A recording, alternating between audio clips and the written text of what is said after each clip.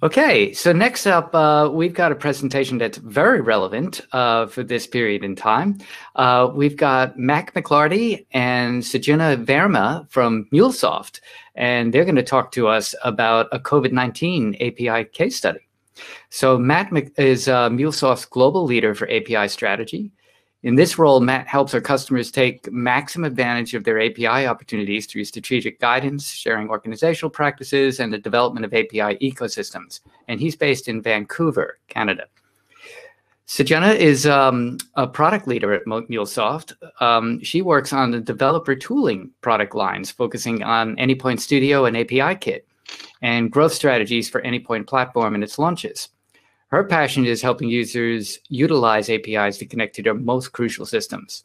If she's not looking at product development, she can be found photographing and learning the piano.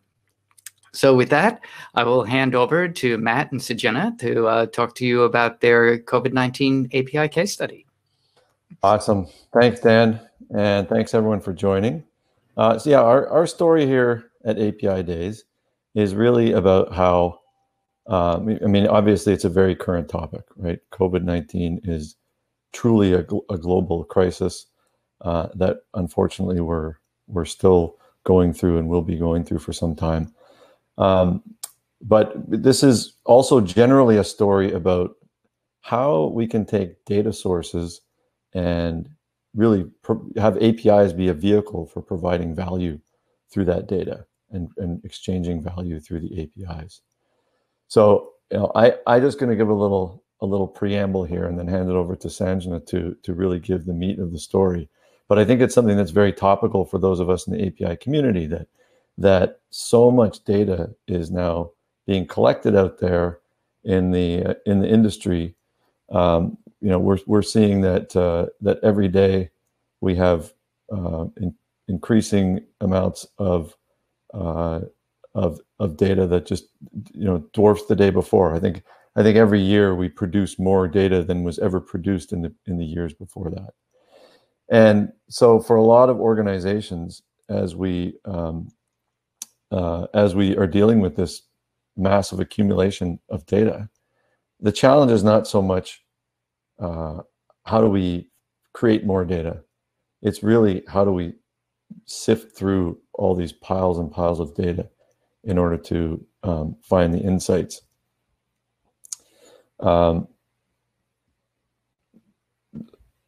Just give it 1 second here. Sorry, I think we're having a little bit of a technical difficulty right now. So I'm just going to bring my screen up. Everyone can see that. So really, that is the issue, right? We're having all sorts of issues with dealing with finding the insights from the data.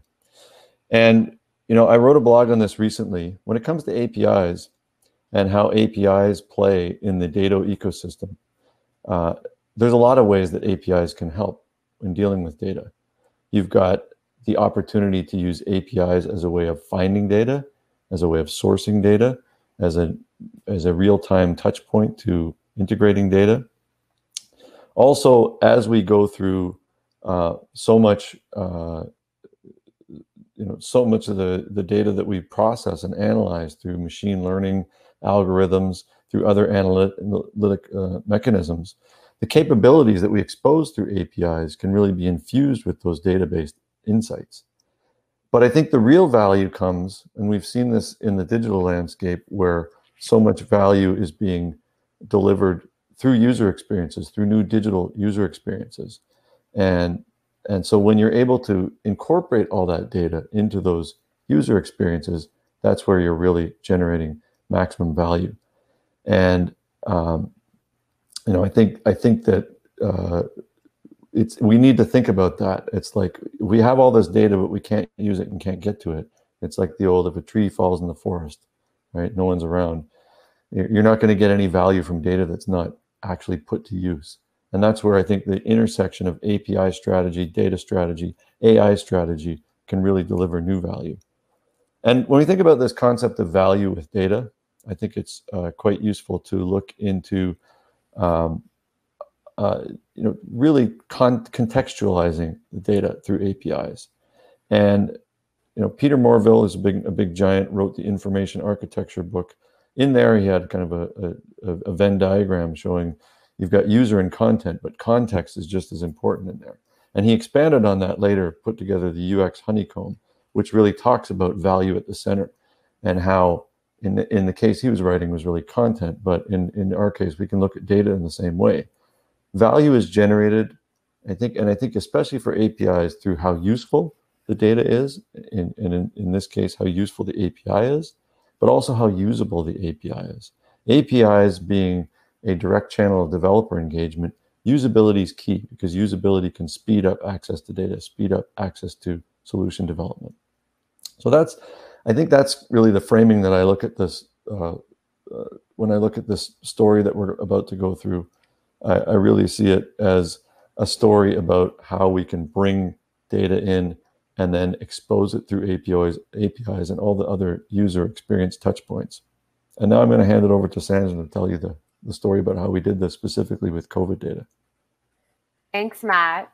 Yes, I'm really excited to be sharing the story with you all from a nighttime in San Francisco where the air quality is much better. But something that we had learned at that time was that technology was allowing us to synthesize a lot of data very, very quickly. And for the first time, an entire global database of people trying to analyze COVID-19 data was all happening at the same time for us in March. So we came together to actually try and do something around that, see if we could provide trusted COVID-19 data to empower and inform civic leaders, business administrators, and general citizens around everything related to COVID-19. And this is the problem that we were seeing. There were data sources that said the same thing with different tags or attribute names. For example, one data source, like the World Health Organization, might have called it infected. With the CDC, they might have called it hospitalized. And the New York Times was reporting it as sick.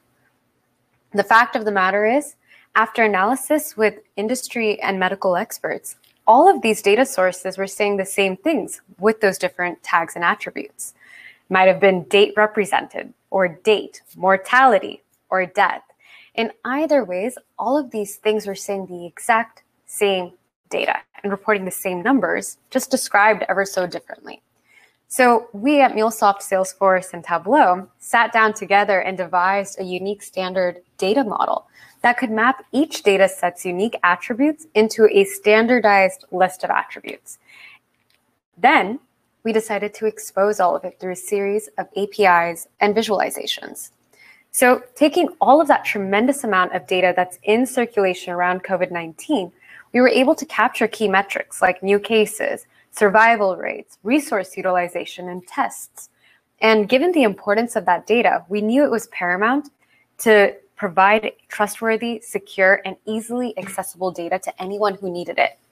So we created the COVID-19 data platform, which is a tightly regulated data pipeline, warehouse, and series of APIs that can help organizations make the critical decisions or data analysis to curb the spread of the virus and determine how to best move forward.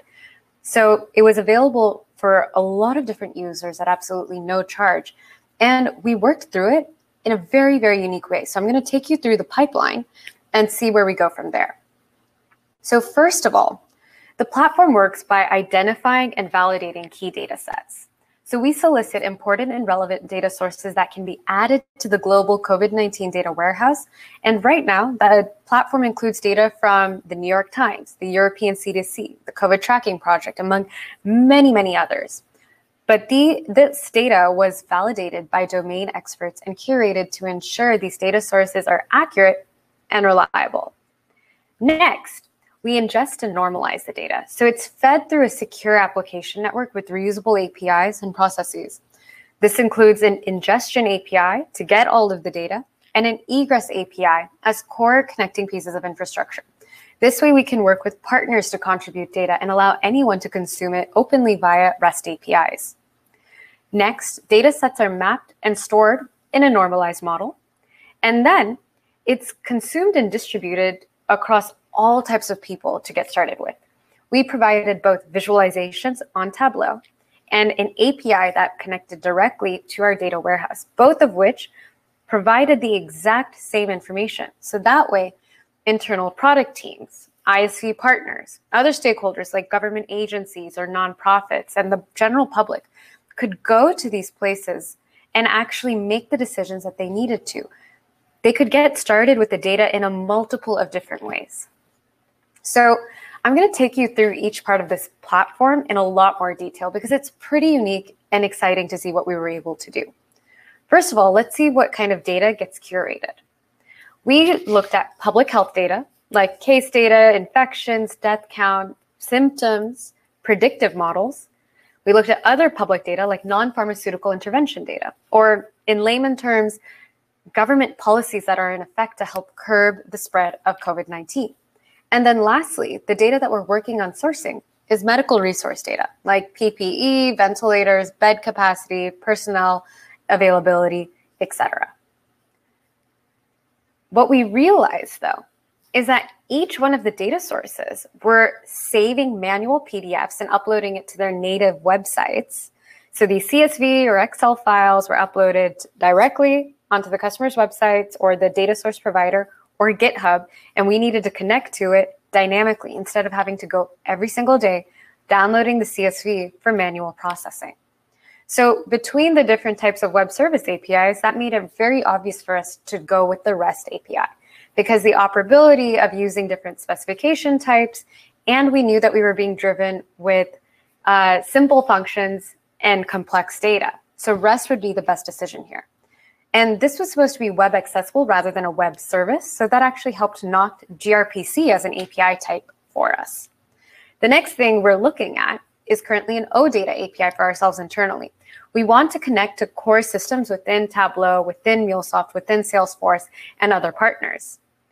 The other part is that we had this data model that underpinned our entire interaction model, and OData actually helps us go through the entire publication and web client request model that we needed to. So as a result, we knew we should be building this OData type API as soon as we could prove out the POC with REST. Lastly, we've been looking at a GraphQL API because now what we're seeing is that we have hundreds, if not thousands, of gigabytes of data here. And we want to figure out what's going to be the best way to allow anybody to build their own formula to access the data that they need. So once we were able to understand that, we also looked at how the data was coming in. As I mentioned, it was mostly CSV. We also had a few unique cases where the data source provider also provided the data in a JSON format. So if all the data we were getting in ingress was JSON or CSV, we decided to normalize the outbound on JSON. We also know from previous experiences that XML processing is very heavy, and the XML payload sizes were much larger than the JSON or CSV payload sizes. Unless we were going to go with a SOAP service, we wouldn't want to be using XML. So we kept processing at the Mule layer against XML. And like I mentioned, on the outbound side, everything was JSON. So that way we could build Tableau visualizations really quickly with that and have REST APIs available right away. Next, we built the application network of reusable processes. And we had a few principles here. One was to maximize open consumption, so broaden the expectations of the API's availability and usability. We also went cloud first on our deployment model to ensure that it was highly available, reliable, and scalable for as much as we needed it. So let me show you the application network and how we were able to actually build it out. We started at the system layer, actually identifying the systems or the data source providers that we needed to go to and establishing direct connection to them. Then we also created a connector to our data warehouse, which in this case was Snowflake. After that, we created the actual processes that we needed. There was a certain amount of queuing that we needed to do to ensure that we weren't spamming and sending too much data in mass. We also had data aggregation to ensure that we could have the API be presentable no matter when we needed it, but ready to be available in our warehouse upon retrieval. And then a data synchronization process API. This was with the scheduler, so that way we could run this entire application network regularly multiple times a day. Because the reality was these data source providers were publishing data at their own pace. It wasn't always at the same time. And we wanted the data to be available right away. And in the case that our scheduler didn't pick up this information, we also created an experience API. This one would allow us to dynamically trigger the entire application network to run if we needed it. So this architecture that we developed, though, was revised 7 times in 4 weeks. That's how quickly we were trying to go and how quickly we stumbled over our own feet sometimes. We sized the architecture twice to understand cloud deployment performance, and we didn't exactly look at the number of custom components that we were going to build off the bat because we wanted to maximize our potential for reusing the APIs we were building. So, like I mentioned, we took this API-led or API-first approach for the overall application structure. Then we used the API design first principle, aka building out with API specifications. And with that, we started having a lot more components to reuse. We started templatizing our specifications to include HTTP standard response messages and error messages and authentication behaviors. We defined common error structures, like the way client details and authentication would be handled. We also had a mocking service that was used really quickly, and that helped us rapidly prototype even more quickly. We were trying to go live in less than a month with everything I just showed you. So at the end of that entire sprint, we had 15 API specifications with 2 reusable API fragments, all pointing to one master library with the rules of the data model. So now let's get into the implementation phase that we had. We had 3.5 weeks to implement what we had just put together as an architecture diagram. And 65% of our time was spent nailing transformations to make sure the data was actually human readable. And then the other 35% was on testing our applications and making sure it was actually a usable API at the end of it. This was incredibly important for us because we as technologists were struggling to understand each individual CSV file. We had to ensure that our data that we were able to push out via the API in the normalization way wouldn't have that exact same problem. It needed to be digestible by literally anyone. So data weave and MUnit here were where the bulk of our time was spent. We got out of the box streaming that helped us get the data consistently without having to worry about performance. And then we started to identify a lot of reusable functions. So data weave helped us get those reusable functions. We wrote about 40 when it came to it to also help us execute native SQL generation as well as scripting. Then when it came to MUnit, we were able to decide whether or not our connections were being made to the data sources and if the application logic blocks were correct. Was it actually pushing the data? Was anything being rejected? And once that cleared, we had defined a way to automate our user acceptance testing. And that, for us, sped up our entire deployment process. So we got to this position really, really quickly, where the data sets were quickly mapped and stored in the warehouse. But consuming and distributing the data is just as important. Here, we realized that deploying our APIs did not mean going live with the entire data pipeline. Deploying was a lot more clicks than code, and it's a lot of context switching. And in fact, we rolled back twice.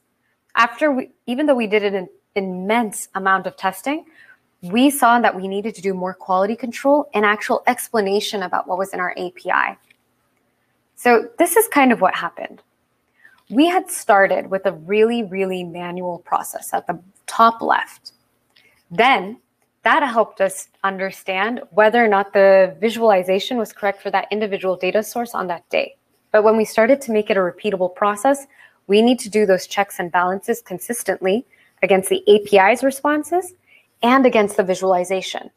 So this last mile effort on making sure the data was clean and readable ended up being another 1.5 weeks of work. Until this point, the entire pipeline had removed the need now for us to manually upload the files, but it hadn't removed the need for us to check the data. So getting that usability, that readability was really, really huge for us. This is what happened when we tried to share the APIs. There were a few behavioral changes that we made. When we published a live API implementation endpoint on AnyPoint Exchange, we also saw that production URLs weren't necessarily available by default, and we had to change that for ourselves.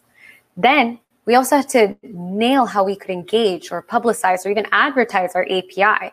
And so many of those challenges were simply around explaining what we had done again and again and again. And that was a really interesting thing to ensure that the technology we built was really cool.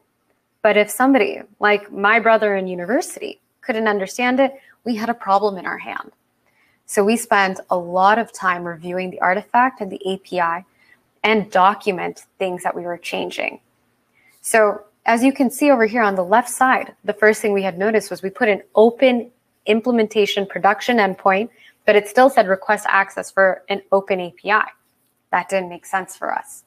After we were able to take that and remove the URLs that are provided by default and point to our live implemented endpoint, we saw that once the redundancy had been removed, we got a lot more traction on our API. And the verbiage on the API portal had to be really clear and really succinct, as well as get a lot of legal review for the dialogue. So keeping all of that in mind, we had to ensure that our API could be useful at the end of the day.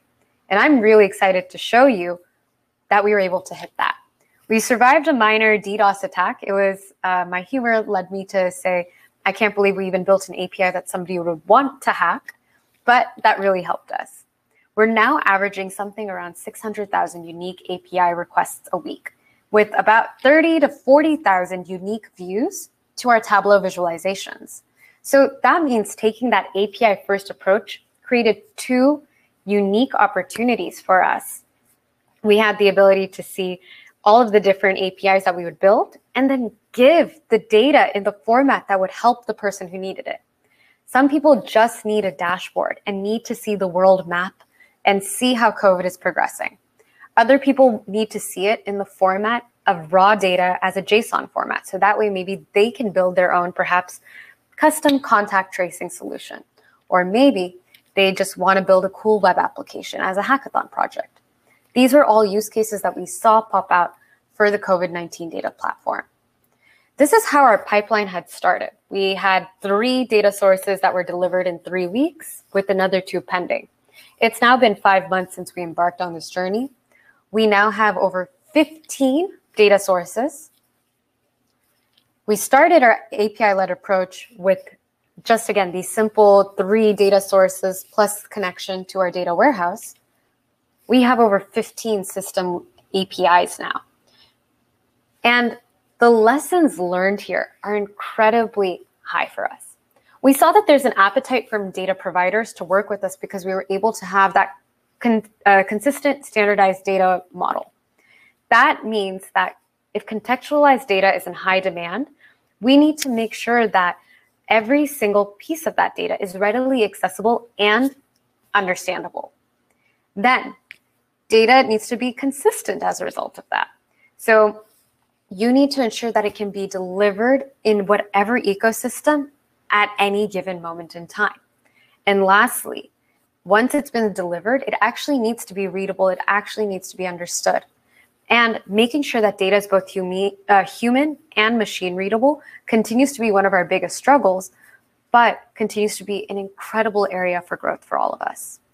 There's so much that we can do here around data and data management, all through APIs, that it's an incredibly powerful time to be in, especially with COVID-19.